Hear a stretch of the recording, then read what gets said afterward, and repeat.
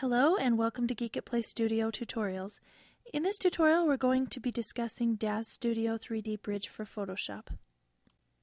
This application allows the user to quickly and easily import content into Photoshop that's been created and rendered in DAZ Studio 3D.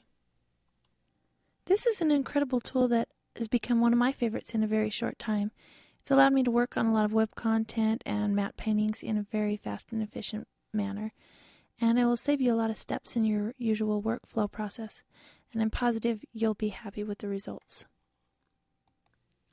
Before we begin, you're going to need a couple of tools. The first one is DAZ Studio 3D, and you can download this for free on their website at daz3d.com.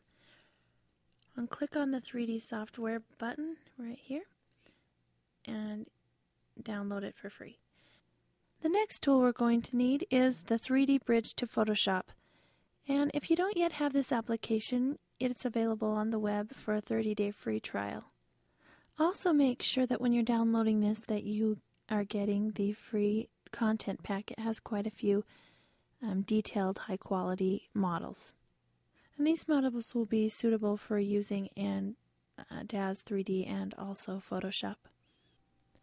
The final thing you're going to need before we can begin is to go to the community forum and download the latest version for the 3D Bridge to work. And I opted for the 2.2.2.17 beta version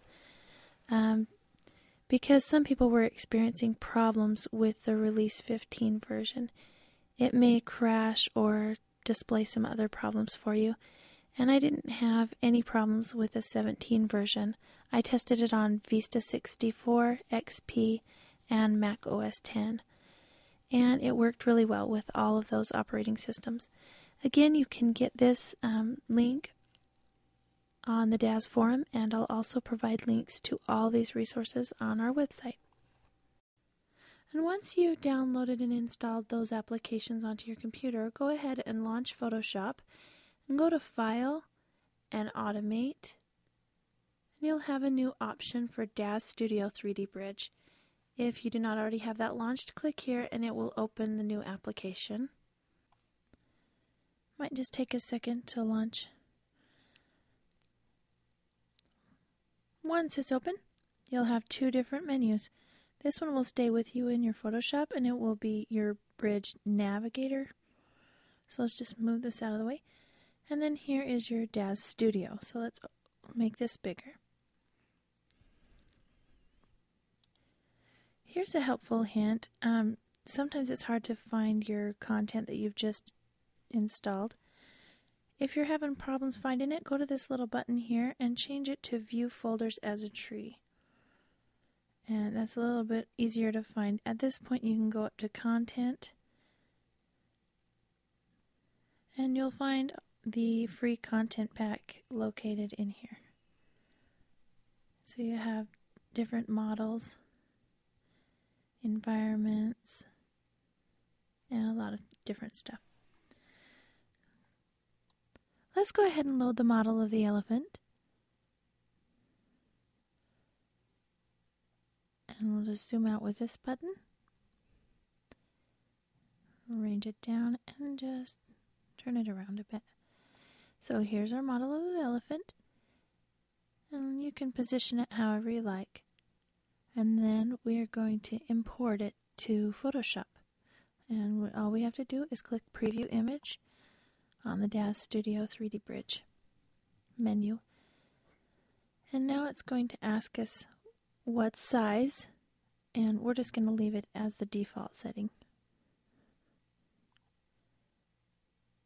And that's the imported image. There's a couple things I want you to notice. Let's move this out of the way. Notice that we imported this as a layer. If you don't import it as a layer, it will be placed on the background. And Photoshop also will lock this layer, and you cannot unlock it. The reason is that it synchronizes with DAZ Studio, so then it will update.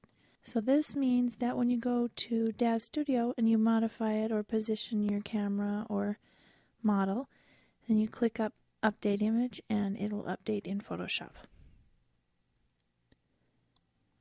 Also notice the Enable Auto Update.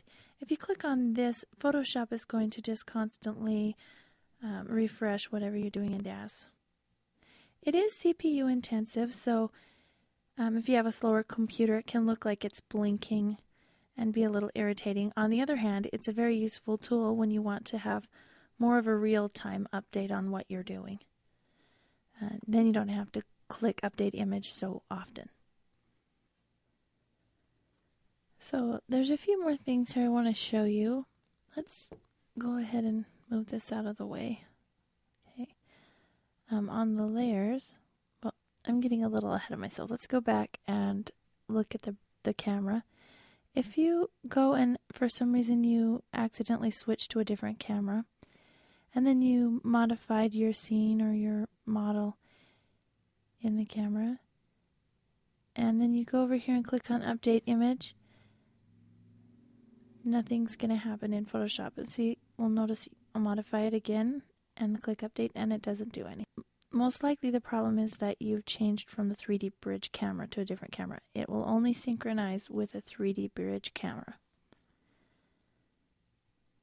Also notice that the view we're looking at in Photoshop is a preview and not the actual image. So you will need to click on Render to a new layer.